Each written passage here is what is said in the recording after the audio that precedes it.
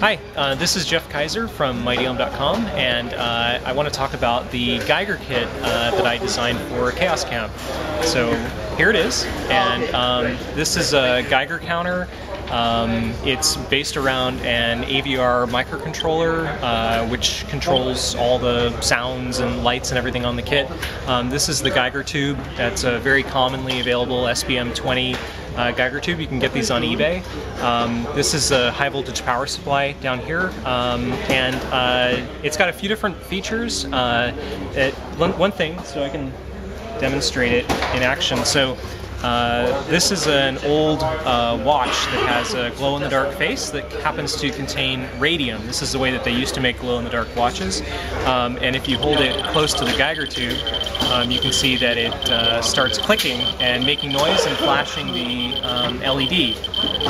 Now, if the noise gets annoying, you can push the button and it mutes the sound, but it's still registering the radiation and the LED is still flashing. Another thing that you can do with this kit is you can use these connectors that are on the top. This is the pulse output, which outputs a short pulse every time you hear a click, and you can use that to connect this to other things like an Arduino to do stuff based on sensing radiation. And the other thing you can do is it has a serial port, and you can use this serial cable to connect to the serial port for data logging. So now I have, this is an FTDI USB to serial cable, which works at 3.3 volts.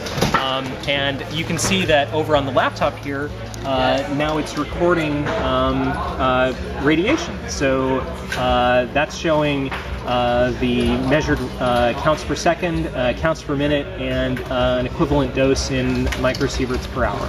So this is the Geiger kit that I designed for Chaos Camp, and I'll be doing 2 workshops over the week.